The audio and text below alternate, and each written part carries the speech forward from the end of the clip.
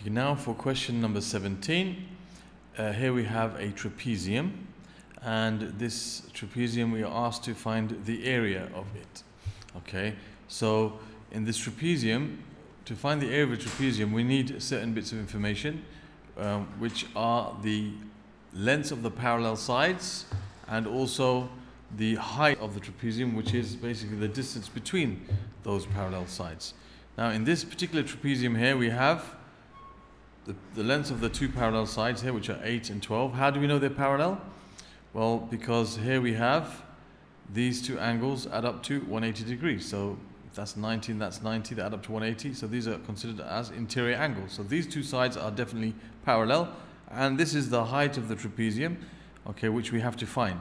Now some people use different methods to find the area of the trapezium. Some people would do the following.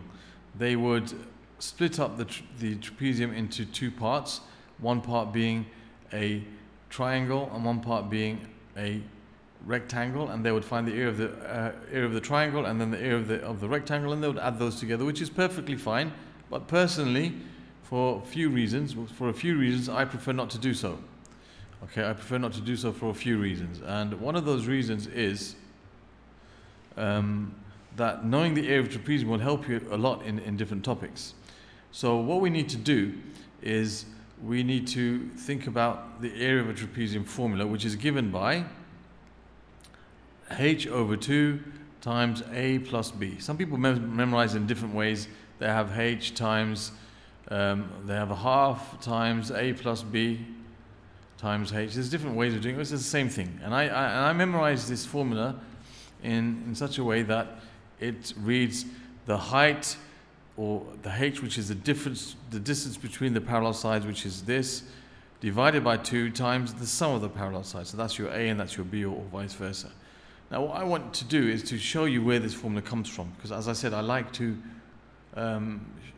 try to get people to understand where these come from rather than just memorizing, because then it helps you to understand better.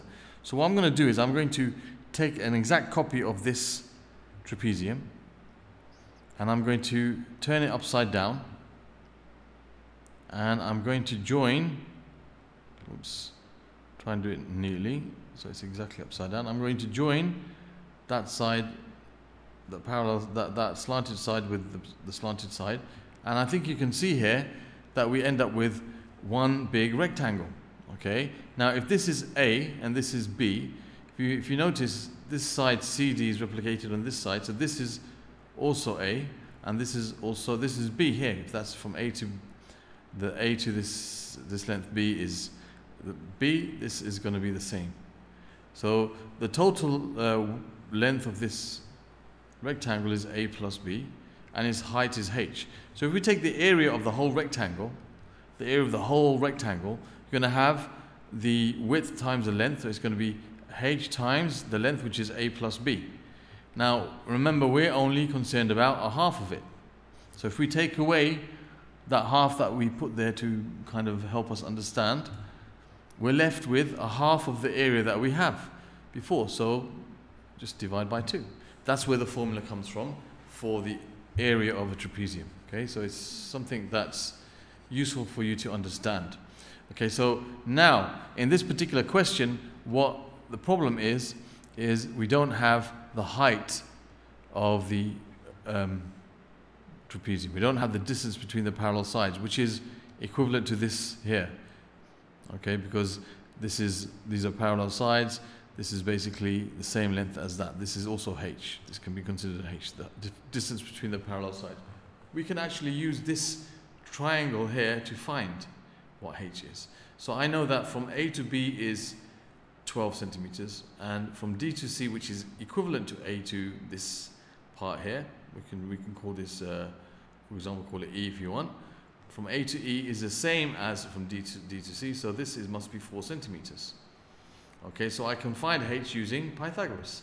H is the shorter side, one of the shorter sides in this right angle triangle, so I know that h is equal to the square of the hypotenuse minus the square of the other shorter side, which is going to give you the square root of that 64 minus 16. So h will be the square root of, so you're going to have let me just do this in this way. So you've got 64 minus 16, and that gives you the square 4 root 3 basically. So you end up with 4 times root 3. Okay, that's the height of the trapezium. Okay, so we have to find the area now.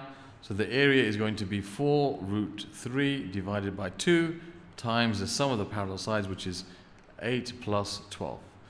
Okay, so once I found the height of the trapezium, I can use that to find the area because you have the length of the other two sides. So we'll just take that 4 root 3 and we'll divide that by 2. That's 2 root 3, and we'll multiply that by the sum of the parallel sides. So it's going to be times 20. Times 20, which gives us 40 root 3.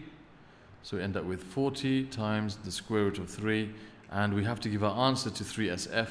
So we have to press the S to D button, which gives us 69.282, 69.282. Now, why do we write our answers to 3SF? Because on the instructions page at the beginning of the paper, mentioned all answers that are not exact should be rounded to 3 significant figures.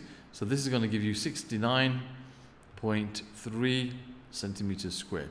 So there we have the area of a trapezium. Now I'm taking a bit longer in explaining these questions than I would do obviously, and you would do if you were taking the actual paper, because I'm trying to explain some of the foundation of these topics for those people who it might help them to understand a bit better.